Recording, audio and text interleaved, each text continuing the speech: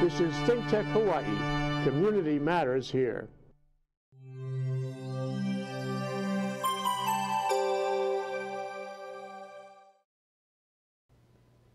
It is Thursday afternoon, folks. Ted Ralston here in our studio, downtown Honolulu, ThinkTech Studios, with our show, Where the Drone Leads. And often you'll see on this table, you'll see a rotorcraft of some kind. You might see a fixed-wing aircraft. Today you see something that is neither and is both. And with it, we have also with us Josh Levy. Josh, thanks for coming on the show. Josh is the coordinator of unmanned systems in the Applied Research Labs at the University of Hawaii. So we'll talk a little bit about this very unique table-spanning drone you've got here, Josh. Tell us a little bit about how it got here and what it's all about. Yes, it's a pretty fun story.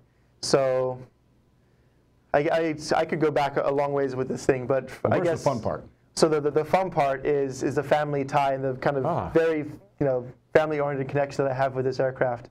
So my brother works for a drone company over in LA called FlightWave Aerospace, and so they built this drone, and he physically built this drone himself, and he also physically came out and delivered it to us last week. And so you were out there at the airfield with us. Personal service. Yeah, exactly. Personal service, door to door. Dan, thanks a lot, Dan. We got to shout out to Dan. Yeah, thanks, Dan. And yeah, so that's some of your older brother, Dan, by the way. Older.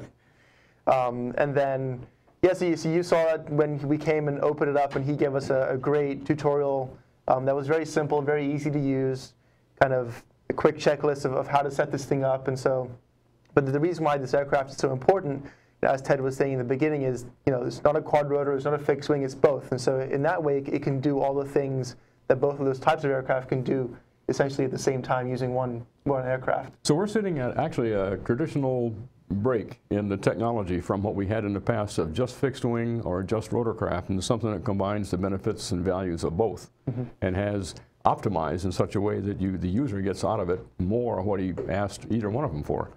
And so we have a hybrid basically here. This is a combination. And hybridization, to my understanding, took place in the mind of a guy named Dr. Trent Akasik at FlightWave. He was affected by trying to do some coral reef sampling in the Pacific Islands. Didn't have enough flight time on his quad rotors and was frustrated by that. He knew that wing-borne lift is 5 or 6 times, this one probably 8 times more efficient than rotor-borne lift. And so in his mind, hybridization occurred. Probably not GMO hybridization, but plain old mechanical hybridization. So Trent has put together the vertical lift functionality and easy sky access and return of a rotorcraft, but the high performance of a fixed wing. Yeah, and so just to capitalize on that, so when we're out at our friend's house off of Ka'ava, how he has that property right on the beach there that has... that would be Craig Kaha'olupua. Exactly. Thanks, Craig. Shout out to Craig. Shout out to Craig.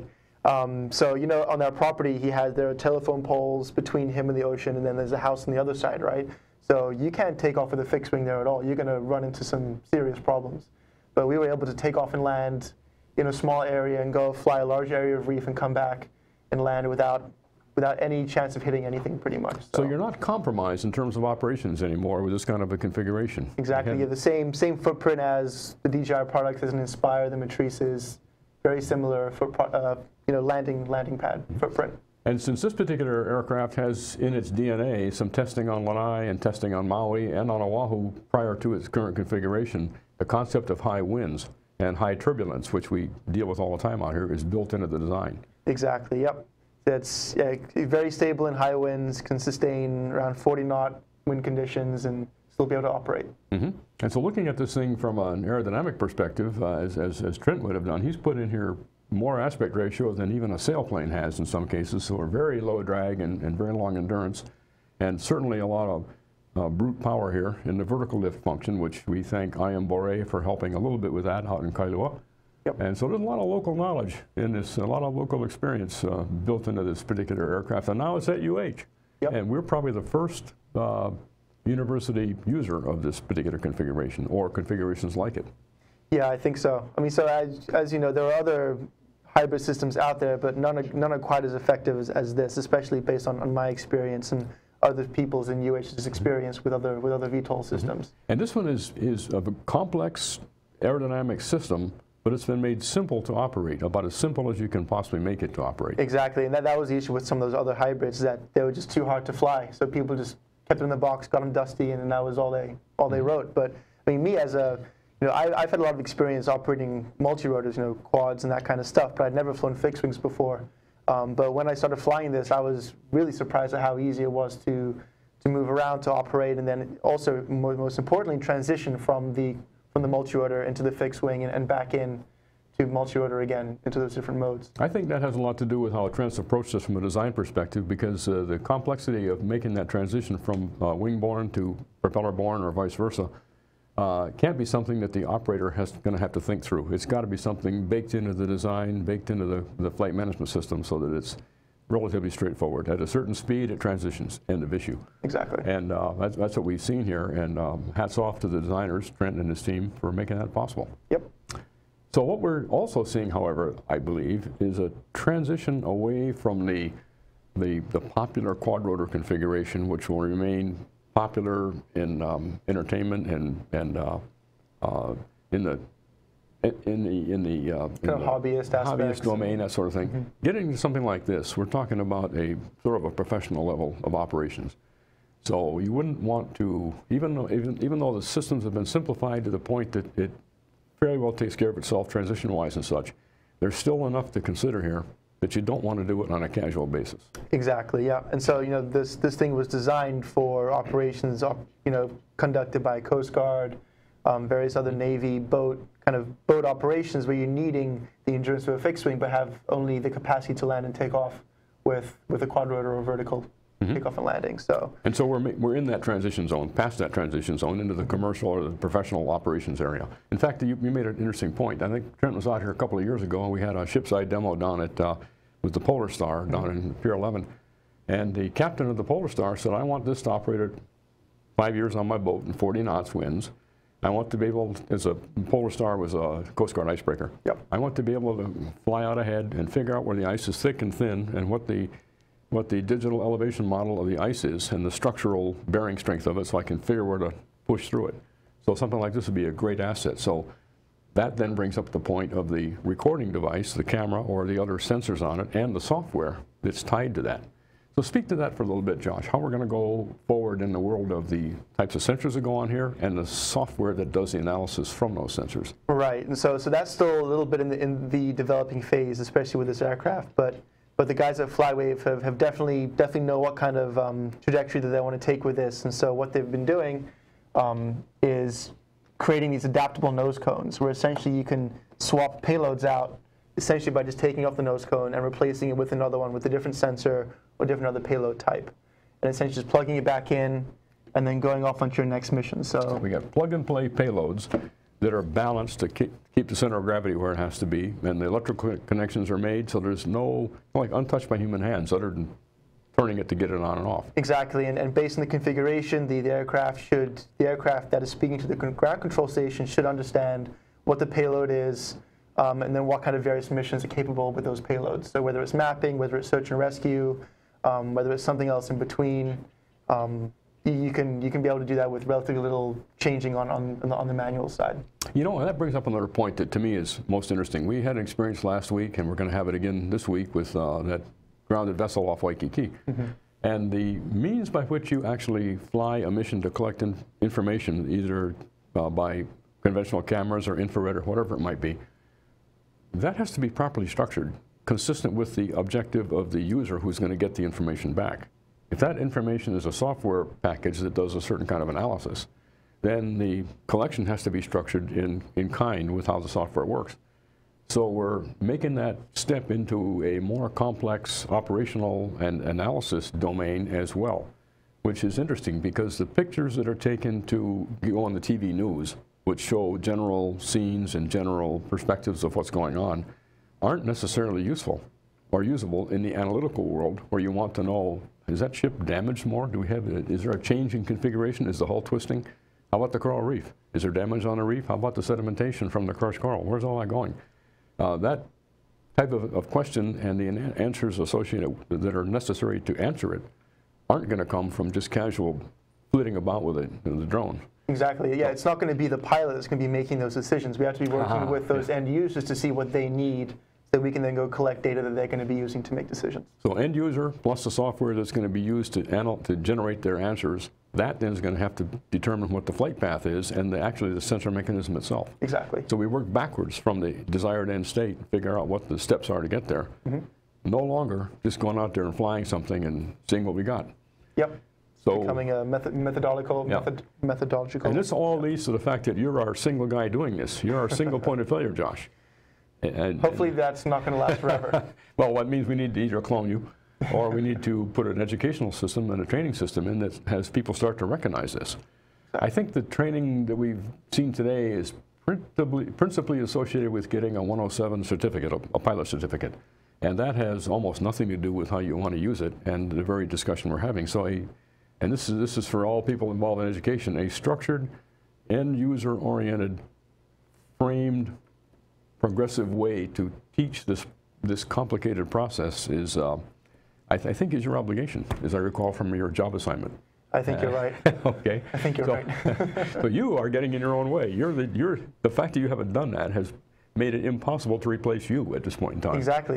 Yeah, too busy flying. Too busy flying these things and doing the work to actually put the program together to instruct others to follow on behind you. I know, slowly. I think we're definitely making progress. I mean, there's a lot of interest, especially here at the community college level, and even at UH as well, to get this stuff up and running. And so we're slowly going to be turning that cog that's pretty heavy, has a lot of momentum. So it takes some energy to move it. What's really interesting, again, to me, a lot of things are interesting to me, but we see there's a step in technology that suddenly inspires a whole new level of capability, which requires the perception and the training, and that runs along for a while. Then there'll be another step in technology, and that'll move along. But this very configuration here, a hybrid configuration, so opens the envelope of utility for this kind of system that it really pushes it. The technology's here. Now we have to work on the other side of it, the applications and the training. And then every time the analytical software goes from the professional package to the free package, suddenly it gets broadcast to a wider audience, and now we have a new level of capability on the analysis side. And that'll then turn back into the equipment and define a new requirement for equipment. So we have this cycle that's going to be jumping around as we go forward here. Yep, and it's going to make it really interesting. So yeah. And again, this is a totally interesting point right here on the show. We're having this transition both in the analysis part and in the configuration part, and it's even properly configured and colored for Halloween, being orange and black. Yep. So what a triple point has acquired here, arrived here, thanks to Trent and IM and Phil McGilvery and others who were involved in this whole chain. So we'll come back and talk about where this future's going right after we get back from our break. Cool. This is ThinkTech Hawaii, raising public awareness. We have this crazy thing going on today. I was just walking by, and all these DJs and producers are set up all around the city. I just walked by and I said, "What's happening, guys?" And they told me they were making music. It's the way you walk, it's the way you talk.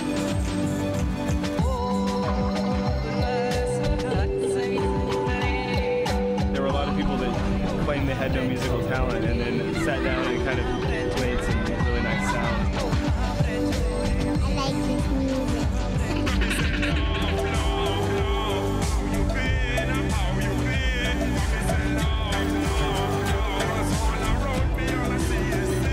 Feel amped about today, inspired musically, about life. They said I could play, so any chance to play at all. That's my life. I love music. Yeah, I saw it do it. You can be the greatest, you can be the best. You can be the King Kong banging on your chest. You can beat the world, you can beat the war. You could touch a God, go banging on his door. You can throw your hands up, you can beat the clock. You can move a mountain, you can break rocks. You can be a master, don't wait for luck. Dedicate yourself and you can find yourself. Standing in the Hall of Fame, and the world's gonna know your name.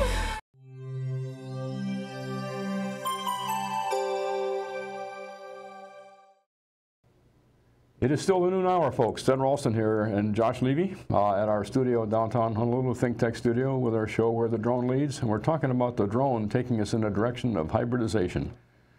Josh Levy again, who's the coordinator of Unmanned Air Systems drones at UH. Josh, welcome on board again with your incredible find here, which is completely filling the table. Ray, we're going to need a new table, I think, in the future here on the show.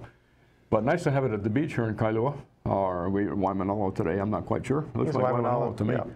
Anyway, we're talking about this very incredible transition point in terms of a drone configuration from just a rotorcraft or just a fixed wing with their own mindsets and mentalities to something that combines the two of them.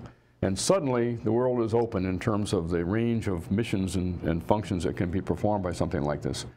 So let's talk a little bit about what might be coming right around the corner here in terms of supporting our customers in Coast Guard, Pacific Command, and even the Department of Emergency Management here in Hawaii. Yeah, so there we have a lot of projects coming up. So one of which is that fishing vessel grounding that occurred off of Waikiki. So the Coast Guard is very interested in looking into using UAS to understand a little bit more about the condition of the vessel, condition of the reef, all that kind of stuff that we spoke about previously. And then something else that we're looking into is developing a kind of a mission for aircraft, surface, and underwater vehicles to be operating all autonomously to help kind of solve some kind of a problem. So, you know, in terms of the emergency management section and you know, severe weather that the U.S. has been getting recently, that's a pretty hot topic. That's a good point. Certainly the global sea level rise and global warming is generating all kinds of storm energy and such in the Pacific, and a lot of inundation, a lot of islands that are gone, and that means populations are going to get displaced. They're going to get pressured anyway and displaced. Agriculture gets displaced. Cultural issues get threatened. Structural issues like ship moorings and such like that are going to become challenged. So we need to collect information about that, and but you can't necessarily put a person at risk to go collect it, and you may not even have the right perspective from a person in a boat or at low altitude, or a person in an airplane at 10,000 feet. So something like a drone fits right in the middle here. Exactly. And can provide superb collection. Yep. So if we want to see the pictures that we put up, so I'm just showing you some of the imagery that we collected just a couple of days ago. Okay. Looking out from Craig's house, actually doing some test flights out there. If we keep going a little bit, we'll see. Okay, that's exactly what we're talking about. Okay, here we have the effects of sea coast erosion on Kamehameha Highway in Ka'ava. And this perspective gives you a way to look at the landform or the ability of that land slope to hold on to itself, or vice versa to the city and county to come in and do something to reinforce that road. Exactly. So this perspective gives you incredible information you can't otherwise get. Yep. And so yeah, looking from above. So that's actually the initial image. The one that we saw previously was just zoomed in. I managed to find it in the bottom right-hand corner. So here we could look after a tidal wave or something, or a tsunami. You could look at any bottom surface adjustment made as a result of the wave washing ashore in terms of access, in terms of stuff in the water, obstructions, or even any pollutants that might be entering in from some uncovered landside source. Exactly, and so that requires more than just having an aircraft collecting all this data, right? So we're going to have essentially a swarm of vehicles, of autonomous vehicles, air, surface, and underwater, to be able to collect a full picture of what's going on environmentally during these situations. Then you got to pull that information together and have it deconflicted and correlated and time-stamped and all these things that turn into something that somebody can use. And that brings up an amazing observation here. Once we start depending on systems like this and the analysis they produce, now we have a reliability requirement for the vehicles and the software systems to operate that way, and operate that way consistently in the weather, as they age, and this sort of thing. So there's a design requirement that comes in from a function and reliability perspective, driven by the dependence that we as the public put on these systems. Exactly, and especially as we're going to be using these systems more and more, right? I mean, not just us doing the single mission, but us as a society, right? Just depending on all these autonomous cars, all that kind of stuff. There's this level of reliability that they just don't have yet. And that's the sort of thing that that engineering gets into pretty well, but it doesn't require a large footprint like a Boeing factory or something like that next door. That kind of engineering can be done in the lab. So in terms of occupation for people in Hawaii, where we don't have large aerospace facilities. That's an aerospace function that could occur here. That is the determination of analysis methods, the software, the analysis itself, software as a service. All those things are potential future careers for folks here in Hawaii after we graduate them through your course, once you build your course. Which will happen at some point. Okay, yeah. all right, and on we go. So once again, we're at I keep repeating it here, but we're at actually quite a transition point here. This kind of technology available to us is going to so change the landscape of the future and push on issues such as collection, such as the software analytics and such. And then actually that will also turn to the incident command system, where information is ingested and decisions are made, and we'll have to figure out how to pull this new form of complex information into that system so people can make decisions at the right time and with the assurance that the information being used is correct. Yep, exactly. So nothing like exercises to find that out. And I think every time we've done an exercise, which is probably 10 of them in the last year or so, we always find out something very elementary or simple that we could have thought of, but it didn't really show up until you tried the exercise. Yep. That's what testing's all about, right? There you go. And so we're going to try that next week. We will. Want to tell us a little bit about that? Sure. So essentially what we're going to be trying to do here is taking a page out of University of Porto's book. That's Porto in Portugal. Okay. Where they're already doing a pretty amazing job connecting aircraft, surface, and underwater vehicles to conduct operations. So what we're trying to do out here is have our own, create our own rapid environmental picture. Rapid environmental picture. REP. Which means we're going to collect information about the environment consistently, commonly, and rapidly, and form a new picture that we haven't otherwise seen. Yeah, correct. To make some kind of decisions for whether it's emergency management after a big storm or some other environmental location that we don't really have that much information about, to rapidly go and collect that so we can then go do whatever we need to do in that area. And the environment doesn't necessarily refer to the science of invasive species necessarily, which you often think of as environment, but this means what's the topographical environment? What's the access look like? What do the water sources look like? What about health issues in terms of a polluted well or something like that? So anything that is in the environment, whatever it may be, is subject to being to be understood, or needs to be understood, in order to put the right picture together so that reaction can occur. So why don't you describe that experiment that we're looking at next week? Sure. So we're hoping to conduct some test runs off of working with Bellows Air Force Base over in Waimanalo. They've been extremely kind of receptive for this idea, and actually pretty excited about seeing all this stuff come together, right? Because they want this data almost as much as we do. They're looking forward to seeing what we're going to be collecting with this aircraft, a surface vehicle called a WAM-V, which we decided today is a wave adaptive modular vehicle. Hats off to Zach and his gang. Zach Trimble at UH, and then a small ROV with just an RGB camera. And so using all three of these aircraft simultaneously to collect different types of information about a certain area, we start piecing together a pretty interesting picture about the terrestrial topography, the underwater bathymetry, and then also collecting water samples and other kinds of information that are going to help us understand a little bit more about our environment.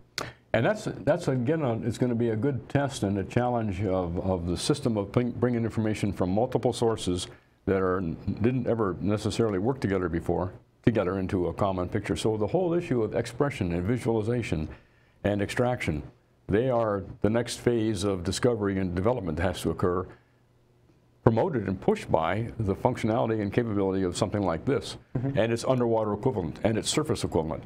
So now we're going to get flooded with information, and so artificial intelligence, virtual reality, a lot of modeling and simulation, those are the areas of development that this technology is going to push on. Exactly. So this is kind of that first step in this whole situation, right? I mean, the big data problem and the AI, all that kind of stuff is still a really interesting task that people are working on. Now that we have the platforms to be able to collect that amount of data and that quality of data, everything's going to start to move pretty quickly, I think. And so we're talking about, at the end of the day, we're talking about big data. These things are makers of the pieces that become big data. So I hope that Noah Hafner's watching this and is feeling guilty about what he's going to have to perform in the future here. It's funny you should say that. So I got a text from our boss, Margaret Edwards, this morning with Noah CC saying, on average, how much data does a UAV collect during an hour? So this is the exact situation that we're thinking about right now. And converting that data into something useful is, at the end of the day, what we have to think about. The data by itself doesn't mean much.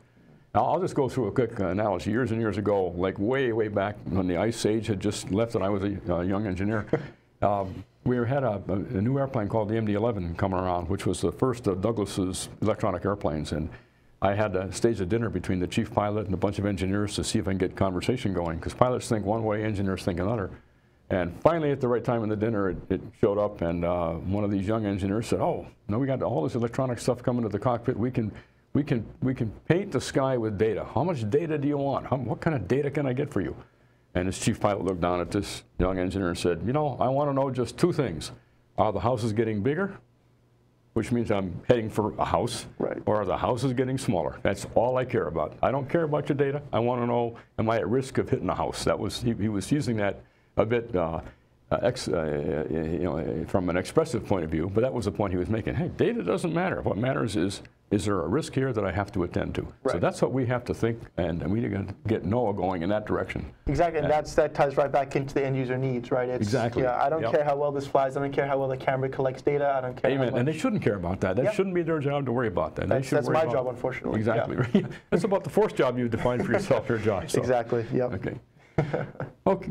Okay. Well, anyway, this brings us to the conclusion of this exciting phase here. I guess we've concluded the transition phase. We're now in this new domain of unmanned air systems operations, and it's really exciting to see it here. Thanks to your special pursuit the last year or two, working with Trent and IM and such, and pushing it forward. IM out there, Trent, and others who've been helping push this particular technology forward. This is going to be a game changer, absolutely. And so, Josh Levy, thanks for coming on, and we'll get some air under this guy and go do some good work next week. For sure. Thanks a lot. Thanks.